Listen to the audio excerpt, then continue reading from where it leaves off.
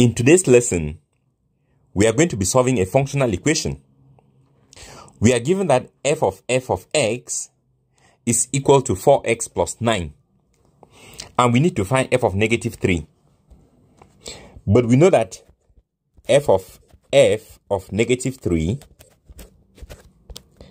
is the same as 4 times negative 3 plus 9.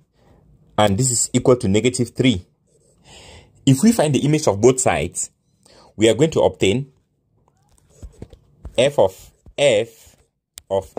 negative 3, which is equal to f of negative 3. And looking at the left-hand side, we can see that f of negative 3 has to be substituted in the function f of f. That is 4 times f of negative 3 plus 9 is equal to f of negative 3. And this implies that 3 times f of negative 3 is equal to negative 9. And therefore, f of negative 3 is equal to negative 3. Thanks for watching, and see you in the next video.